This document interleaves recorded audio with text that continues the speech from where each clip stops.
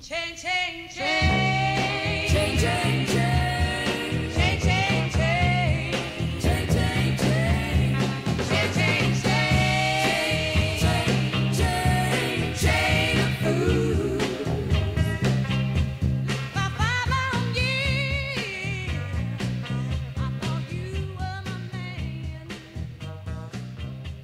But I found Welcome to this episode of Profess Hers, a podcast about movies, music, history, pop culture, current events, and literature, all discussed through the perspective of women's issues and feminism. I'm Allegra, and my favorite band from this era is definitely Queen, but they're not ladies. So for my lady anthem from this era, I think I'm going to have to pick the Fleetwood Mac song, The Chain, which we're going to play later, and we have played before, in fact. Awesome.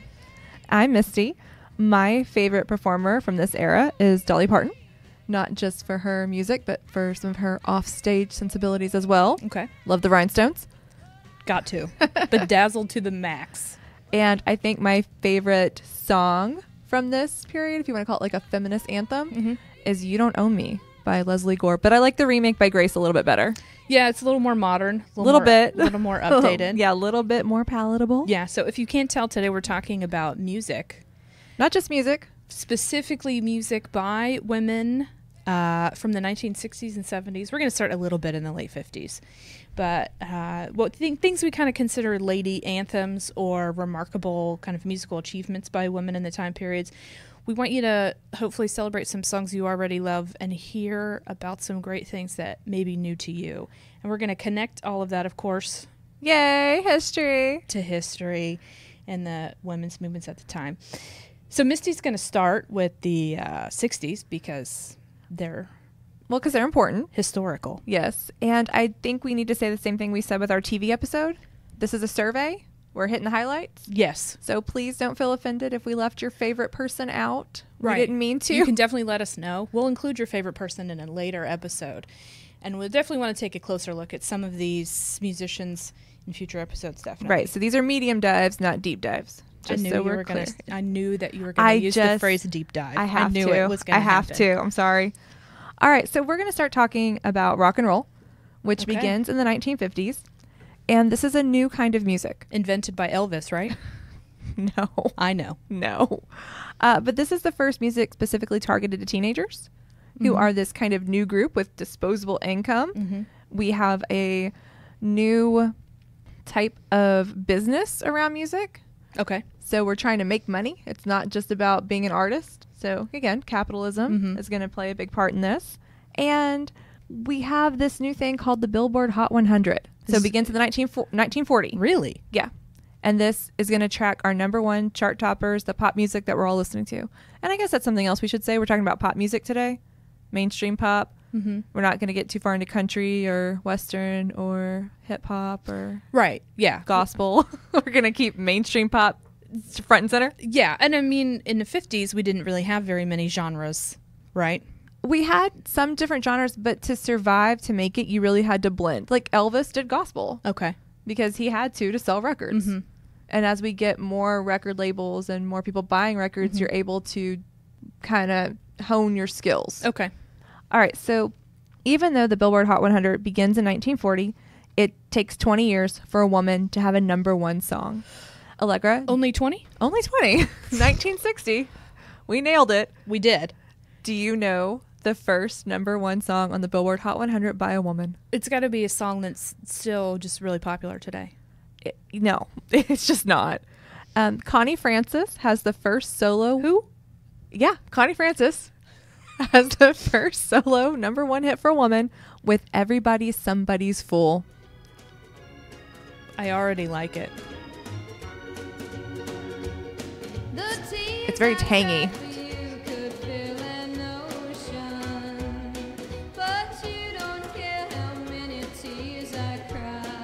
So definitely a feminist anthem. For sure. All about independence. Written by two men. Lovely.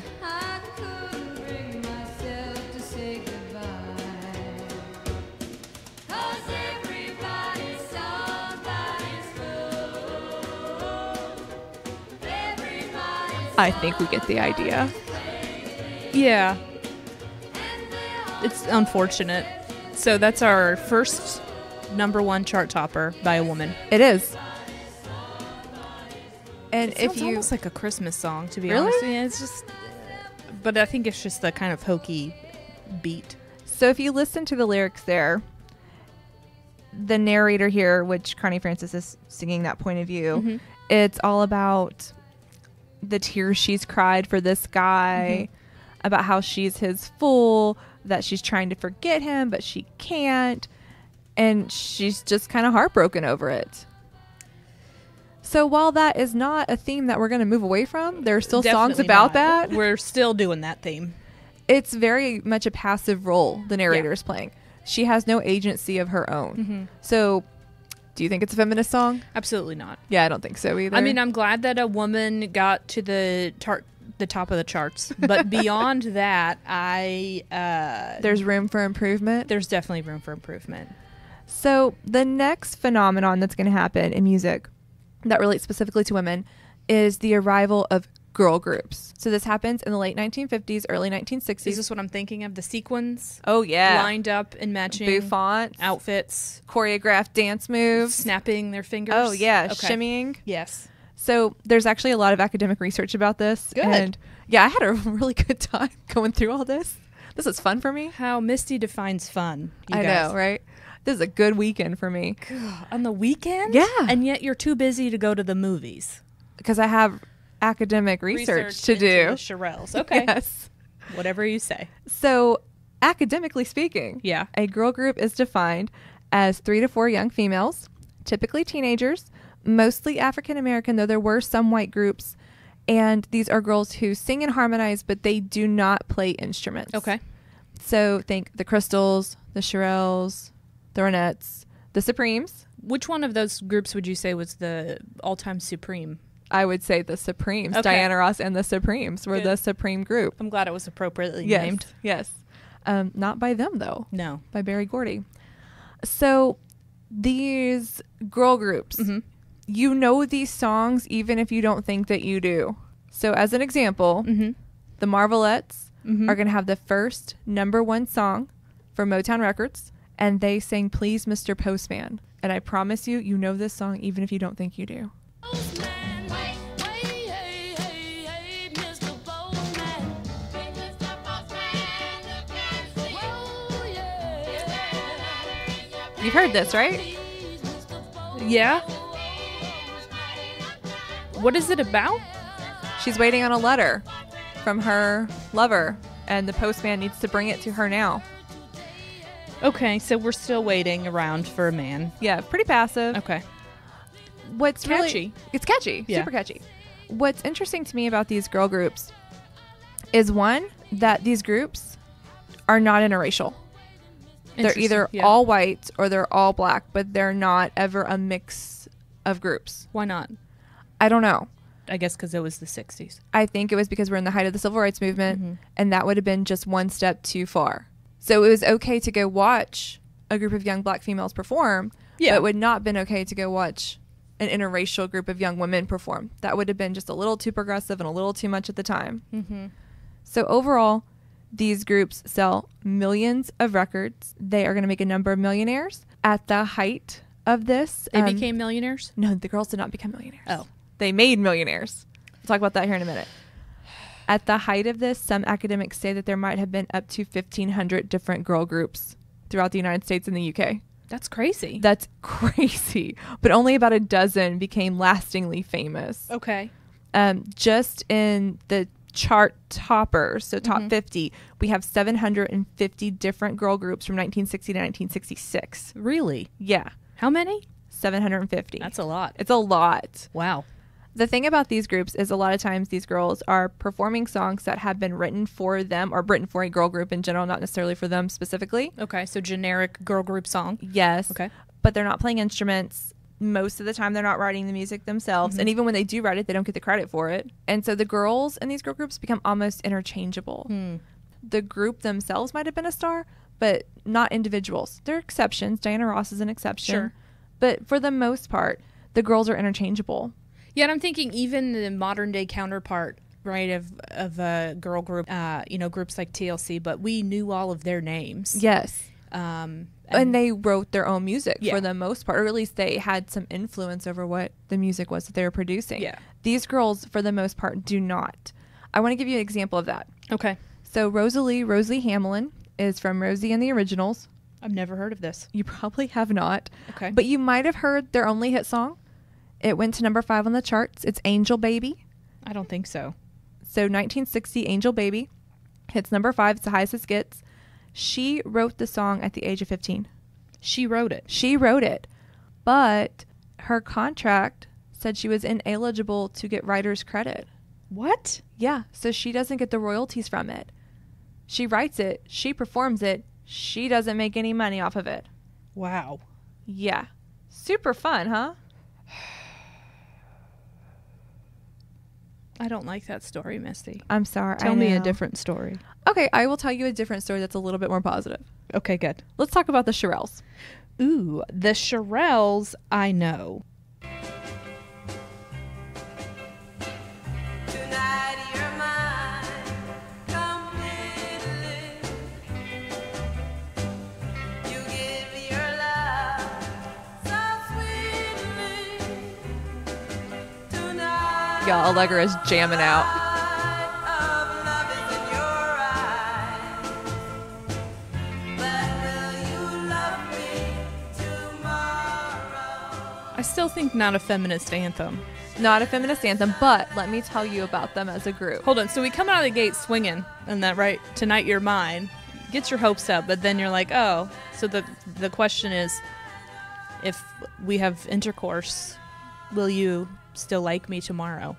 Well, and the narrator is putting all of the onus on virtue on the female because it's assumed that the male is going to want to have intercourse and Right. it's up to the female to stop it. Right. So definitely we're playing on some old traditional tropes here. Right. What it means to be female and to guard your virtue, right? Yeah, and it's still up to the man to decide whether the relationship would continue. Yeah. So she's Exactly. the passive role. Yes. But the Shirelles in real life are not that passive. Okay, that's good. So they actually began organically. They were 4 friends from high school. Nice. They are not put together by a record label. They chose to be in a group themselves.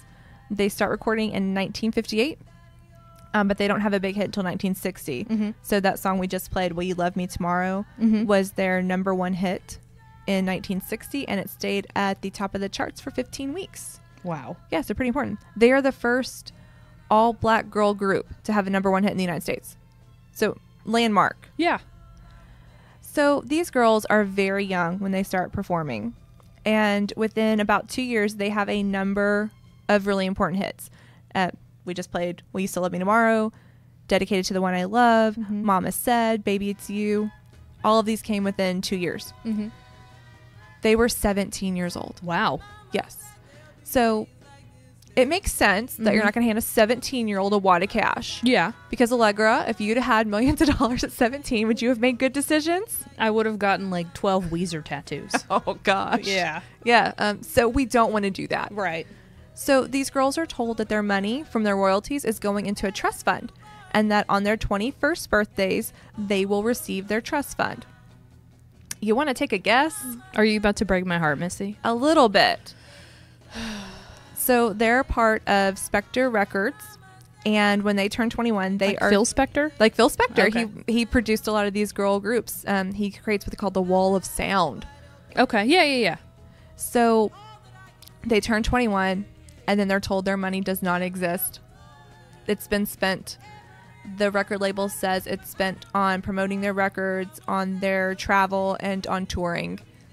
And they are a little bit upset. You think? A little bit. But the Shirelles have become such a popular group that they're able to do something that none of these other girl groups are able to do. Burn everything to the ground? Almost. I They hope went so. on strike. Nice. Yeah. So they refuse to tour, to sing, or to record until they get paid. Did they get paid? Took about 2 years and a 2 lawsuit. 2 years. Yeah. Wow. And a lawsuit. But they got paid. Now, I'll say some of these girl groups are still suing in the 1980s. to get the royalties they feel that they're owed. My gosh. And depending on what state they issue their lawsuit in, some of them win, some of them don't. That's crazy. It is crazy. But at least in this case, the Shirelles were able to get paid back. Yeah. They're also going to be inducted to the Rock and Roll Hall of Fame in 1996. 96.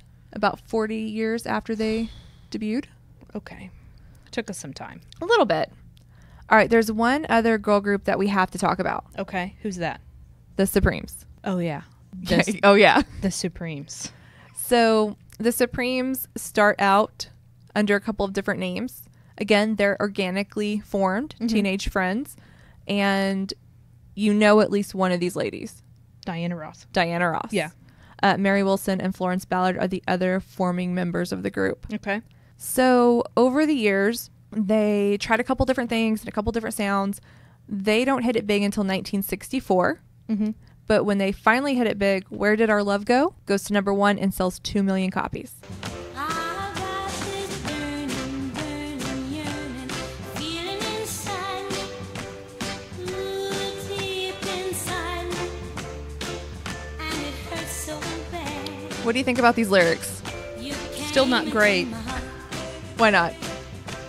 so tenderly, I mean, without burning love. it's still very passive. Yes. And it's still very, are you going to love me? Are you going to... I don't know. You don't like the surrender line? No, I definitely don't like the surrender line. So they're going to follow this up with 2 more number 1 hits in 1964. Wow. Baby Love and Come See About Me. Oh, yeah. Come See About Me. That's a good one. Yeah. Yeah. 'Cause I'm lonely for you. Smiles have all turned to tears, but tears won't wash No, it's not good, is it? It's still passive, but it is catchy. You can't deny it's catchy. No, it's very well... It's well made. produced. Yeah. We're still just crying, though. Waiting for a guy, sitting around, hoping. Just a lot of crying. So this group is the most successful girl group ever, Okay. as far as record sales go and just the amount of money they made. Yeah, and definitely lasting, Influence. recognition For and influence. sure. Yeah. And of course, it launches the solo career of Diana Ross, which is going to be important a little bit later. Yeah. However, a lot of their success is due to this very specific sound and look, which they did not necessarily create. There was actually this thing called the Motown Finishing School.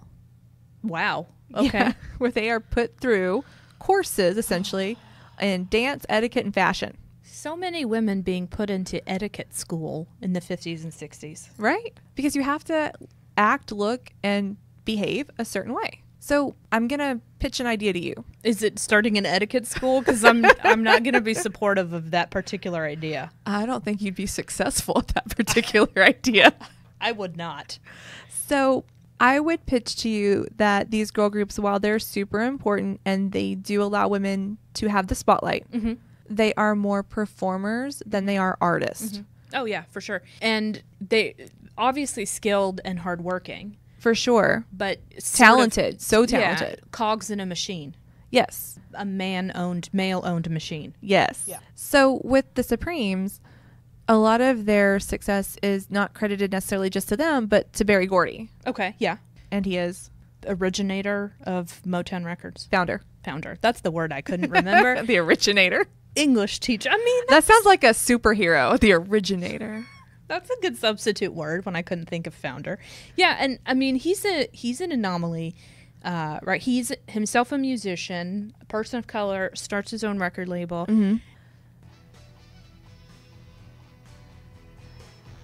So because of these girls being seen as performers and not artists, their contributions to music were overlooked for a long time. And that's being corrected. Good. So the Library of Congress has a cultural preservation program, and they're starting to include these girl groups. So the National Recording Registry has included the Ronettes' Be My Baby and Martha and the Vandals' Dancing in the Street.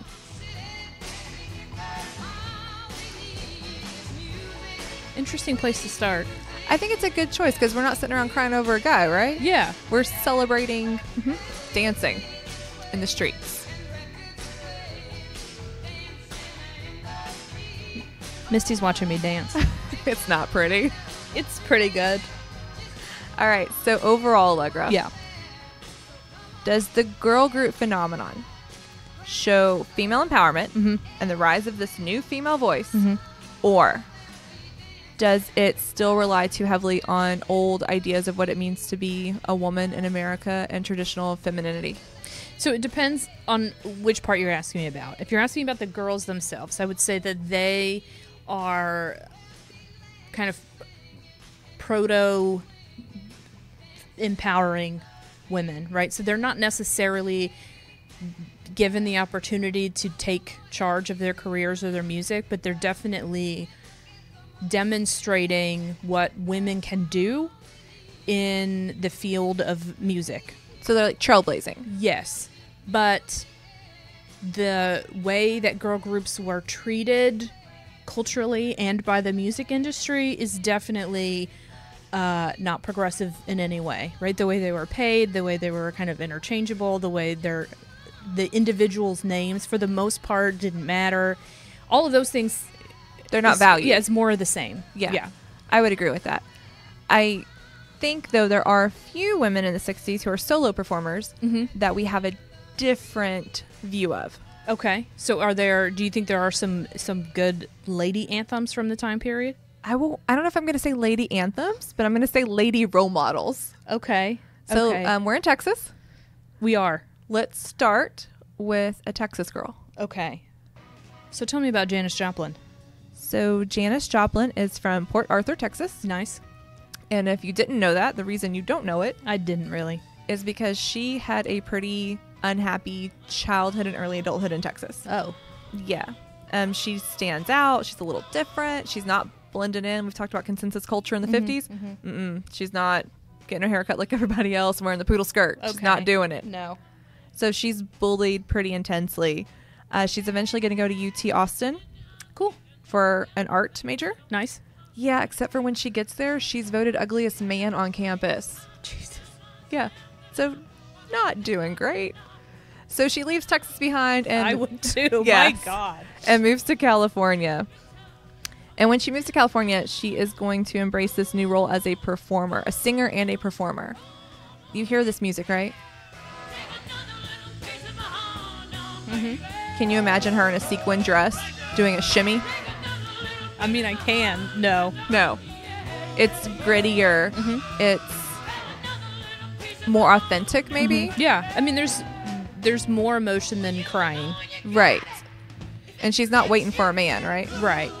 Now she's maybe crying over a man. Yeah, but the song has a wider range of emotion. She's also playing the guitar. Yes. Yeah. So she can perform as a musician as well as just a singer. I will say she also defied some conventions on what a quote-unquote girl singer should be. So she gets arrested. For what? Vulgarity towards police officers in Tampa, Florida.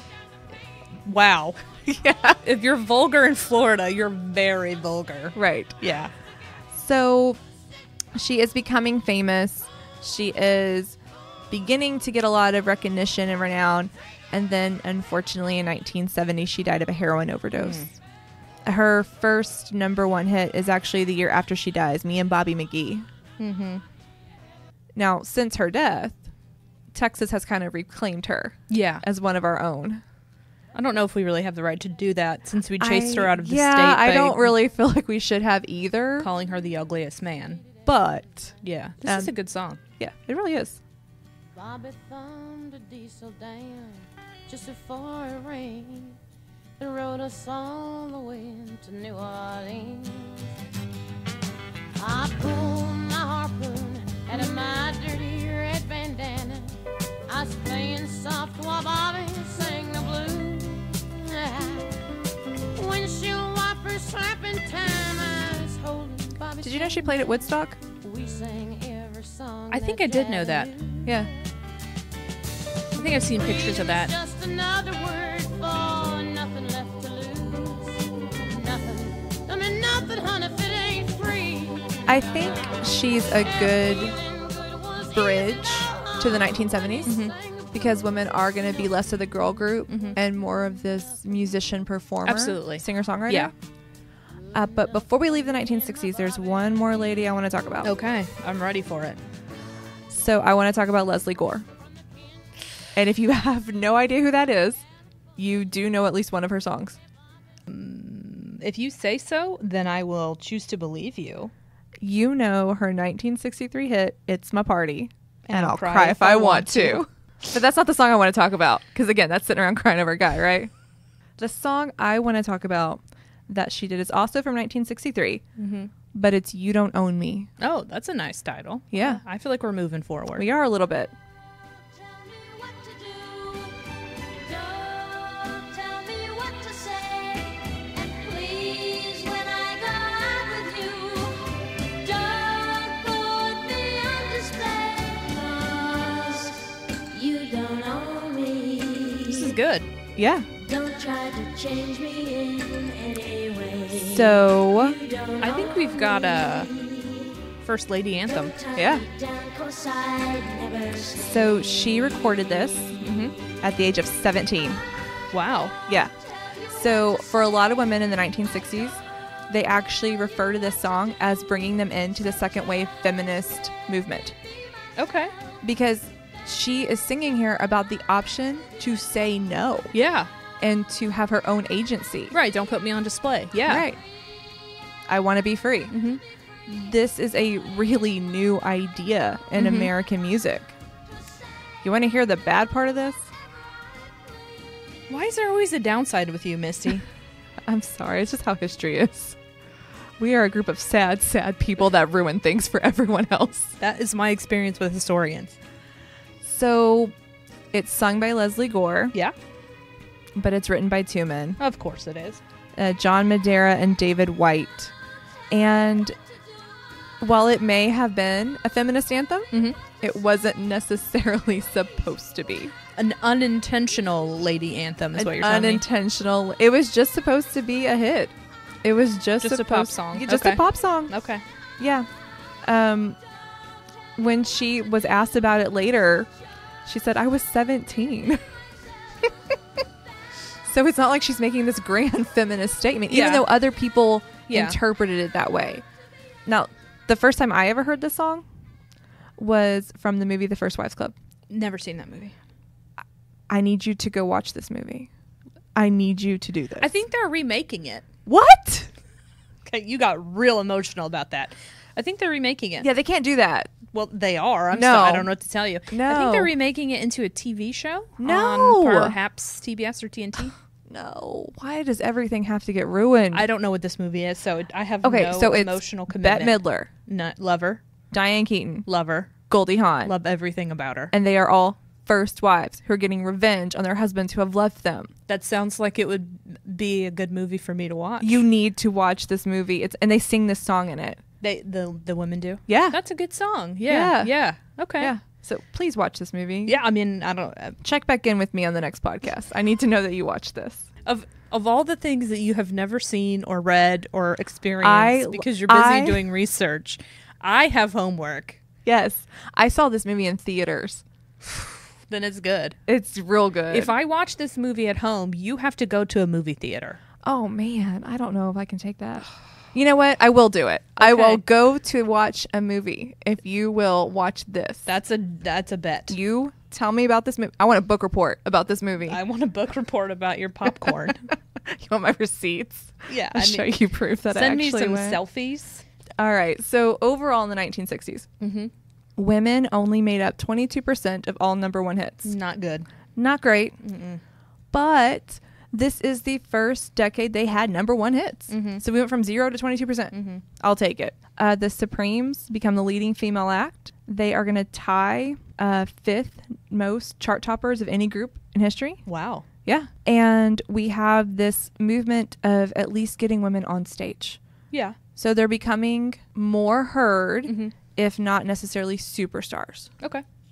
So then we're going to jump to the 1970s, and you're going to tell me that everything gets a lot better for women? Yeah, becomes a female utopia. Really? No, Oh. not at all. Well, that's a bummer. So the 1970s do start out a big bummer, musically speaking. In the first 2 years, Jimi Hendrix dies, Janis Joplin dies, Jim Morrison dies, and then the Beatles broke up. Well, and then nationally, the Vietnam War Yeah. is going on. Thanks, history teacher. Sorry. Prominent leaders have been assassinated. Yeah, it's kind of a bummer of a time. It's a very bad time. Nixon's president. So I would postulate that recorded music reached its peak of importance in the 1970s. What do you mean by that? So it's obviously always been important Yes. and continues to this day. Obviously, we still listen to recorded music. Yes. But in the 70s, we had a confluence of two things. So it was more available and more affordable. So we were making vinyl records. If you think of the 1970s, you're imagining teenagers flipping through records in a record store. Yeah. Probably With their bell bottoms. wearing corduroy. Yeah. And so it's affordable and available as recorded music, but there's also not very much competition. So once we get into the 80s and 90s, we still have more competition from movies, from TV. We get, more than 5 TV channels. Sporting events become more popular. So as my things to go entertainment to. dollar is spent on other things. Yeah. And, and your attention is diverted to many other things. So I'm obviously not arguing that recorded music is no longer important. I mean, as a Right. person who listens to it all the time, I obviously wouldn't say that, but I think its peak of importance is probably in the 70s. I want to add one more thing to that. Is it about disco? No. Oh. It's not. Another reason that music, I think, is so important in the 70s is because our country was so divided on a lot of these things. Absolutely. And especially if you were feeling isolated, Mm-hmm. maybe in your own community, you could pick up a record with a band that had the same political leaning or a message you agreed with, and suddenly you didn't feel so isolated because there's no internet. Right. You can't just get on a chat room or Reddit and connect with your people. Right. And you didn't have as many forums, even on TV, to explore different viewpoints. I mean, that's when the news was, just the facts. In the 1970s, we started spending about $2 billion a year on recorded music. That's almost twice as much as people were spending on going to the movies. And live sporting events, people were spending $600 million.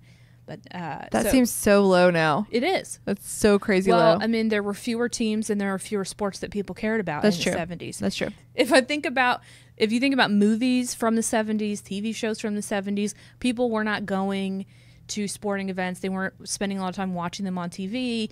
It just wasn't as important as it is now. I mean, Right. Mhm. we have a whole season dedicated to basically football culturally. Yes. So, and that wasn't necessarily the case. People were watching sports and going to sporting events, but to the tune of $600 million a year, as opposed to Americans spending $2 billion a year on music.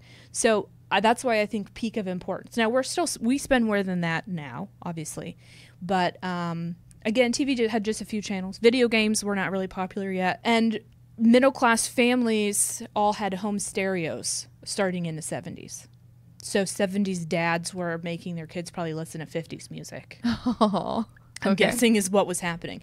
But the other thing about music in the 70s is we started to have more genres. We had soul and funk. This is when we have, Isaac Hayes and Marvin Gaye. Mm-hmm. Motown is increasing in popularity. We have the Jackson 5 making records in the 70s. Folk music, like Bob Dylan, Joni Mitchell. Anti-war music. Yep. Yeah, absolutely. We had kind of pop and rock music, and we had big. This is when stadium bands started touring, bands like Queen. Yeah. And Elton John and David Bowie were important in the 70s. So music itself just gains cultural significance. And of course, the other reason that music is so significant in the 70s is disco. Do you love disco? I do not. You don't love. I associate disco with roller skating rinks because I feel like every birthday party I went to in the 1980s, we went roller skating. And there was always a disco ball. There was a lot of roller skating. And there was a lot of disco music. Yeah. And I don't know if at the time that was retro or it was just what the roller skating rink could afford to purchase. Disco continued to be popular into the 80s. Okay. And that's when we started getting disco sucks. Okay. If we started to become fans of, the Rolling Stones or Cream or something. But disco was mostly popular in the 70s, and even rock bands released disco-ish songs, dance song. I mean, what's dance music? People were going to dance clubs. Yeah, I guess that's true. And so people were trying to get music that would be played in dance clubs, and then people would go the next day and buy the record so they could kind of replicate the experience in their living rooms, you know, on their home stereo systems. Tell me about disco, Allegra. This is Donna Summer. These lyrics are not real in depth. She basically just says, I'm in love a lot. This song's called I Feel Love. So that's all she's going to do. It's a dance song, right? So this is not built for its lyricism. Feminist anthem? No. I mean, it's better than what you were playing earlier because she's saying, I feel love. And she's not crying. Right. And she's falling and free. I swear to you, if you look up the lyrics, it's just her saying, I feel love repeatedly because it's a dance song. She says, I got you a couple times. But so more progressive, I think, than what the girl groups were doing, but not super deep. We're not making any kind of social statement necessarily. Well, you know, one thing that is, I think, more progressive here is that we know Donna Summer's name. That's true. Yeah. I mean, she is a star. And it's, yeah, I mean, star of, yeah, and queen of disco. Yes, I think that's important, right, though? Because she's not interchangeable. Right. You're not going to just randomly put somebody else up on stage. People are going to be like, wait a minute, that is not Donna Summer. Exactly. Yeah. And another popular disco act is we had bands, right? Yes. You're familiar with the concept of a band? Yes. Where somebody plays an instrument and or sings in a group? Yeah. So we had a lot of groups in the 70s that were mixtures of males and females. One of those bands was very popular in the disco crowd, specifically European disco, but became popular. Oh, I actually know this. This is ABBA. I feel like I earned a gold star. So this is another song about dancing. So it's not very deep, but it's about a woman enjoying, a 17-year-old girl actually, enjoying going out on the weekends and dancing. So not deep, but still kind of forward momentum building here because it's not about waiting around for a man to take you dancing, I guess. It's about doing something that she's enjoying, right? Now, is ABBA all girls? No. Okay. They're like Swedish, yes? Yes? They're European, yes. Okay, cool. Do you want more disco? I think we can move on. I get the idea. It's dancing. We're going to go dancing. Or roller skating in my case. So, some other popular music in the 70s is, I believe they're called Chic, Chic, C-H-I-C. Okay. You know them. I do. Oh.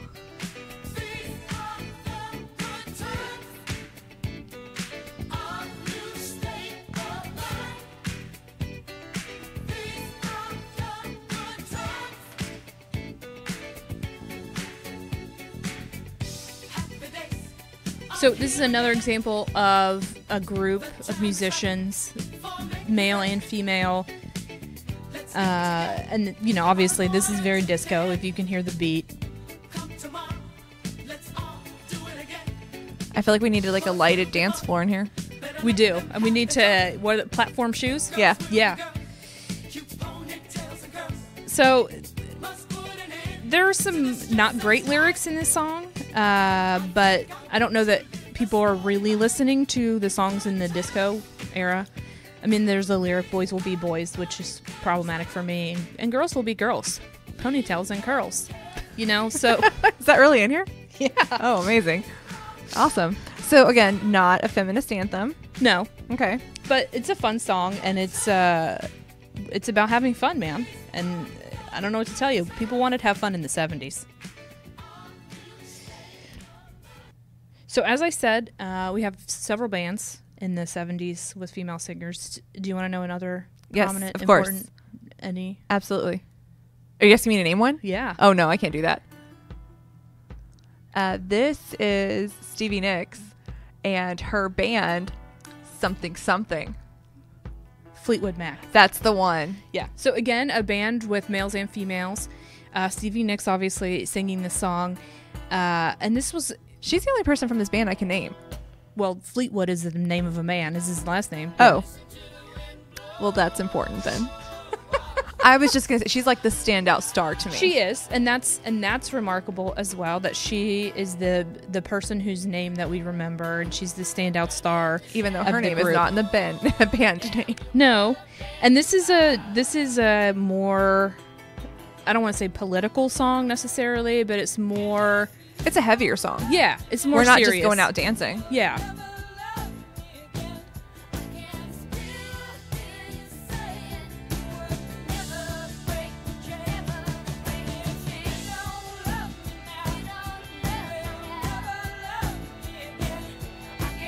The difference to me is that it's a man and a woman singing this kind of, not really a breakup song, but kind of a reflection back on a relationship song.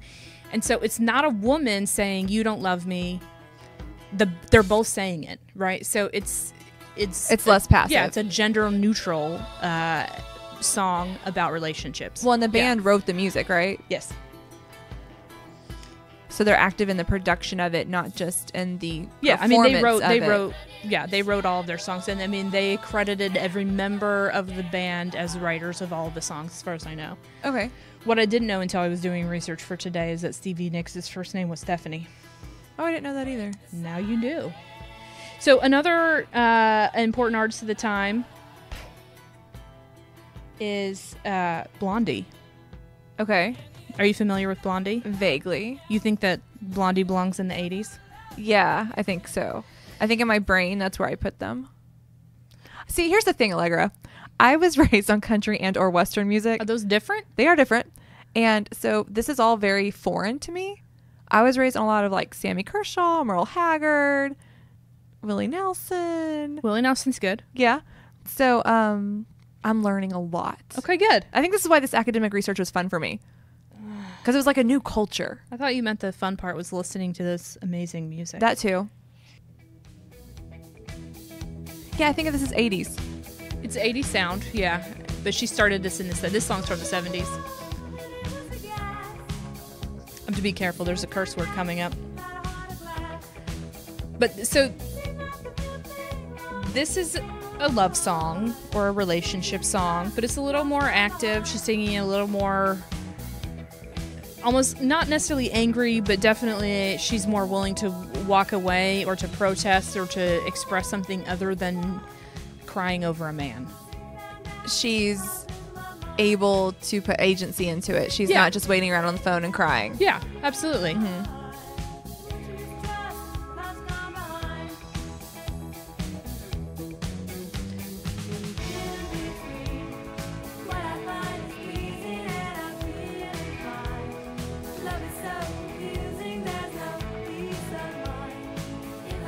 So again, I don't know if it's a lady anthem.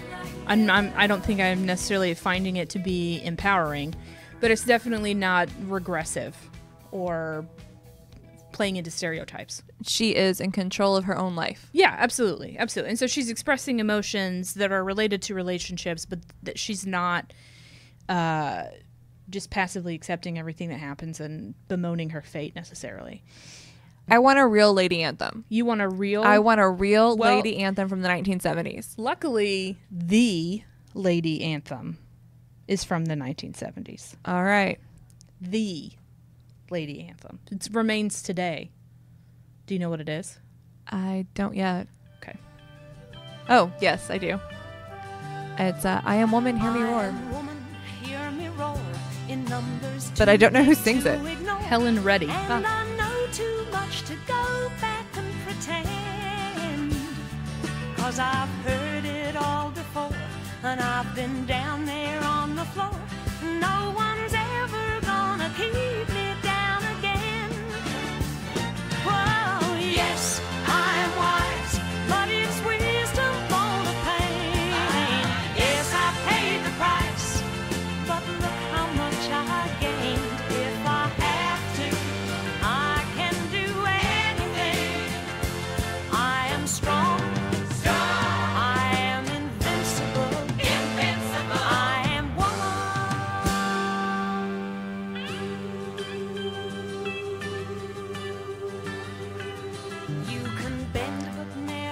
So, obviously, Lady Anthem. Yes. And this time, it was intentional. Yes. Unlike Leslie Gore, who was 17 and just singing what the record producer Right. told her to. this was definitely a call to second wave feminists. And it was effective. I mean, I can tell you that my mom, who was a teenager, early 20s in the 70s, is listening right now crying because this song is so meaningful to her. And she's not alone, obviously. So I think the lyrics in this Yeah. are super important. And I think the lyrics are very empowering. Oh, yeah. The music's a little dated. Yeah, I mean, A little bit. but I don't know if I could jam out to this in my car. I could jam out to this in my car. So did Helen Reddy write this as well? I don't know. Do you? I do. Okay. Just because I Googled it. Okay. Google I says. was afraid. Google says She wrote it. that she wrote it. Good. But with a songwriting partner, Ray Burton. That's all right. Yeah. She wrote it. And there's a lot of female songwriting happening in the 1970s. I mean, the other one who comes to mind, of course, is Joni Mitchell. And she was writing all of her music as well. So we have a lot of forward progress in the 1970s in terms of participation in rock bands, in terms of solo artists, even solo disco artists becoming notable for their own skill and their own talent. And we have people like Helen Reddy and Joni Mitchell writing songs, performing songs, and becoming famous and notable and influential during the 1970s. So I do have to tell you, Okay. the number one song of the decade Okay. is not going to be a song you find particularly inspiring. All right. I'm excited.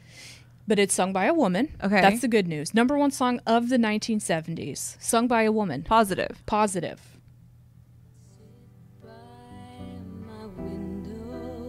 No. Allegra, no. This cannot be the number one song. It is. Yeah, she's waiting.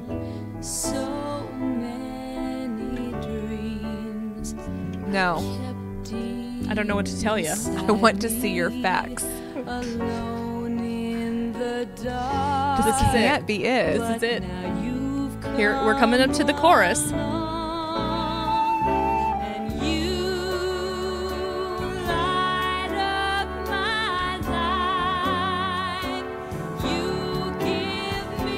This beat Fleetwood Mac. Dude, this beat David Bowie, Elton John, and Queen. So if I'm in my roller skating days, this is the couple skate. This is definitely the couple skate, but this is not a lady anthem. No, it's not. It's not even good. Well, first of all, it's not good. Apologies to all of the Debbie Boone fans we have joining us on the podcast today, but it is not good. And I just want to personally register my objection to the notion that a man can light up your life. That's it. I'm just registering that objection right now. Your life should be lit up all on its own. You light up your own life, Misty. I'm going to light up my own. No one else lights up my life for me. I'm just going to register an objection to it being bad. It's just not good. Musically sound. No. I mean, I Am Woman, Hear Me Roar is a little dated. Like, I definitely hear the 70s in it. But I don't want to run fleeing from the room. She hasn't run away from the room, so that's the good news. Well, you turned it off. I did. So there's one more song. I have a song I want to talk about, too, in the 1970s. What's your song? I was going to say there's one more song that we can count as a very important lady anthem I really hope we're talking about the same song. to do palate cleansing from what you just heard.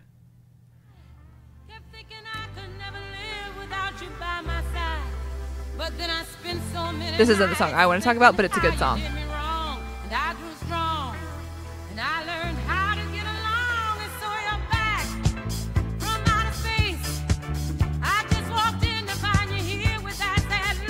I really think we need to release a music video of you lip singing to this.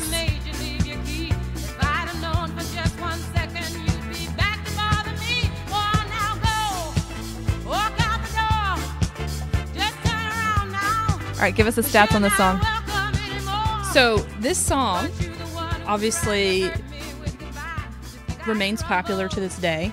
We all know the words to it. I don't know if you went roller skating to this song. Probably. This is Gloria Gaynor singing I Will Survive. And this is a counter to a lot of songs that were happening in the 1960s and 70s. And she's saying, I gave you everything I had. You messed it up. Get out. And you know what? I will survive. So she is not sitting around waiting for him to call her back. She's kicking him out of her house. And not only that, she's saying, I'm going to be fine. You go. I like it. Yeah, no, it's a great song. It's very disco. Oh, yeah. But it's empowering. Yeah. And this is a song that people knew the words to while they were dancing. Yes. Just like I'm doing now, right? Yes. They're mouthing along. You're lucky I'm not singing. It's very hard for me to not sing this song. I can only imagine your drive home is just going to be one massive jam out session. Absolutely. But I'm going to add, a lot of songs. Yeah. Can we talk about the song I want to talk about? Some people are so needy. Yes. So I want to talk about Loretta Lynn. Okay. And you think she's got a lady anthem from the 70s? I think she has a pretty important lady anthem. Okay. Lay it on me. 1975. Okay. The pill. The pill. The pill. Metaphorical pill? The birth control pill. Literal pill. Literal pill. Wow.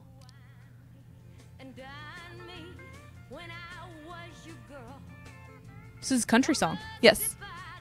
Country pop. I should have guessed. From Loretta Lynn. But all I've seen of this old world is a bed and a doctor bill. Wow. I'm tearing down your brooder house, 'cause now I've got the pill. All these years I've stayed at home while you had all your fun. And every year that's gone by, another baby's come. There's gonna be some changes made right here on Nursery Hill. You set this chicken your last time, 'cause now I've got the pill. Wow. How do you think this went over? Old maternity dress I Widely accepted. No. No. Okay. No. So, especially coming from a country artist, this doesn't go over real well. Is it popular? I will say it's popular with certain groups, but there were country music stations that refused to play it. Really? Yeah. Wow. In her home state of Kentucky, there are preachers who use their Sunday morning pulpits to talk about how this is an ungodly song. Are you serious? Yeah, it's immoral. Because if you listen to the lyrics, she's not saying, my husband and I have sat down and we talked about this, and we're going to get on the birth control pill. Yeah. She's saying, you're not treating me like this anymore because I got the pill now. Right. Yeah. I'm going to do what I want to do now. So there's going to be some changes. Yes. Yeah. Yeah, absolutely. So, and this song, I don't know if you know this, it was actually semi-autobiographical for her. Oh. Yeah. So she embraced the pill when it came out. Okay. And again, you might not know this either. Contraceptive, I do know some things. I know, but it's a very history thing. Okay. Contraceptive for married couples was actually illegal until 1968 nationwide. There were some states that were okay with it, but until 1968 with Griswold v. Connecticut, married couples in every state did not have the right to birth control. What? Yeah. So you and your husband would go to a doctor and you would ask for birth control as a couple, and the doctor could say no. What? I don't. It's not working in my brain. It's not registering what you're saying. I don't understand. Right. So for her to acknowledge taking the pill and how it's going to change her life is groundbreaking. Yeah. And especially in a form like this in music. I have a quote from her that I want to read you. Yeah. If I'd have had the pill back when I was having babies, I'd have taken them like popcorn. The pill is good for people. I wouldn't trade my kids for anyone, but I wouldn't necessarily have had 6, and I sure would have spaced them better. Okay. So she's singing about something that a lot of women felt and were going through. So even though there was some judgment, and I'm going to say that it mostly came from men. Probably, yeah, that's probably the case. She still felt like this song was important enough that she released it, and she stood by it. All right, so Allegra, overall, tell me about 70s music reflecting the times for women. I'm going to do that. And in fact, I'm going to use a single example to encapsulate how 70s music reflected the forward progress of women's movements. Okay. So you remember a song you told us about earlier, Will You Still Love Me Tomorrow? Yes. It was written by a songwriting group, King and Goffin, who wrote a lot of songs for girl groups, a lot of songs for the Beatles. And for a long time, people did not know who those two people were. I'm going to assume that people thought they were both men. They did. They were often called Mr. King and Mr. Goffin, but one of those two people was a woman, Carole King. She wrote Will You Still Love Me Tomorrow with her songwriting partner, and she wrote a lot of songs for the Beatles, but she did not become known in her own right until the 70s. So then she was writing or co-writing her own music and also singing it and also becoming known for it. And she had lots of popular songs that you may still recognize. I feel the earth move under my feet. I feel the sky tumbling down. I feel my heart start to trembling whenever you're around. Oh, baby. So it's still When I see your face, mellow as devotional, right? It's kind of devoted to a man or dude. But I can't stand she wrote it. She's performing it. She's playing the instrument. So I mean, it's a kind of forward progress, and she is coming from the shadows of not being known at all, and being a behind-the-scenes influencer and person responsible for other people's success to becoming successful and known in her own right. And I think all of that's kind of a metaphor for what's happening to women's music in the 70s. So before we finish talking about the 70s, I do want to talk to you about Motown. Okay. You mentioned Berry Gordy and Motown earlier. Obviously, they started before the 70s, but they continue to be prominent and important in the 70s as a record label. And this goes back to something you said in our Scary Movie episode. Oh, man, way back. Which was that if we want... More inclusive? Yeah, if we want more voices to be heard, if we want to hear about more things than dancing queens and crying at home, if we want to see better representation, so if we want to be able to look at and listen to famous musicians who in some way resemble ourselves, then we can't just hire different singers. We have to have different creators. And so Berry Gordy started Motown Records. He himself was a musician, a person of color, and he started a record label to bring more new voices into the music industry. Now, most of the recording artists on Motown in the 70s were male, right? The Jackson 5, Marvin Gaye, Smokey Robinson was a Motown artist. Yeah. Did not know that. The Commodores. Okay. But also there were some great female artists recording Motown music in the 70s, including the Temptations, the Supremes, Gladys Knight and the Pips. That's a good one. And so I want to play a little bit of some Motown music from the 70s and talk about it. The first one is a song by Thelma Houston. And to be really honest with you, I don't know if it's a feminist anthem. I mean, I know that it's not. And it's not necessarily progressive. And even when I tell you the name of the song, Okay. Don't Leave Me This Way.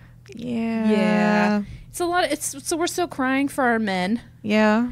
But it's a musical achievement in and of itself that it became one of the top Motown hits of the 70s sung by female artists. Okay, so it's important even if it's not progressive. Yeah.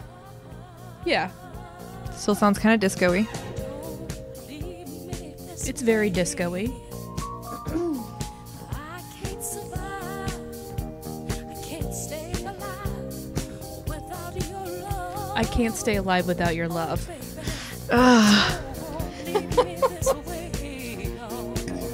Still better than Debbie Boone. Well, not much is worse. This song is included, or lyrics from this song. Here we go. Okay, I think I know this part. Yeah.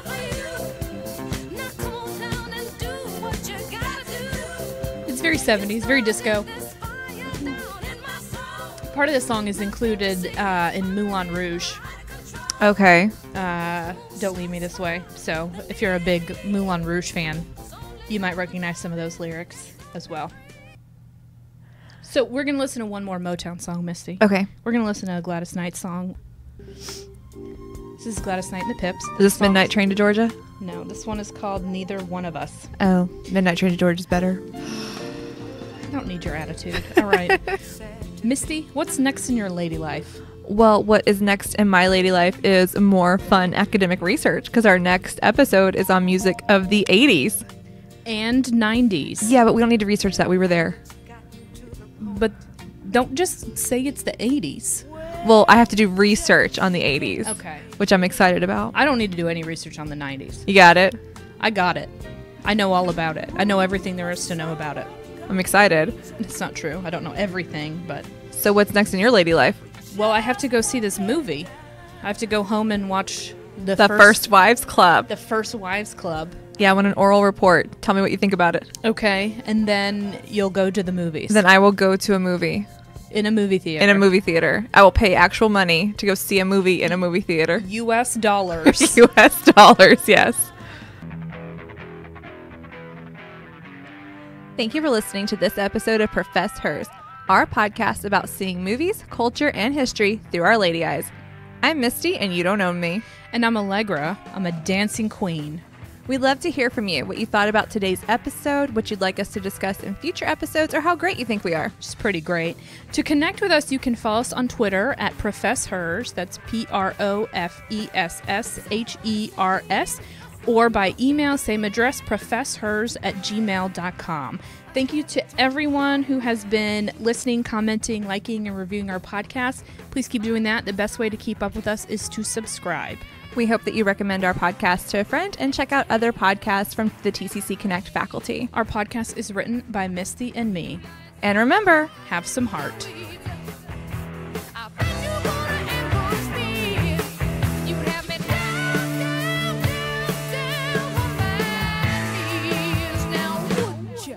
Barracuda.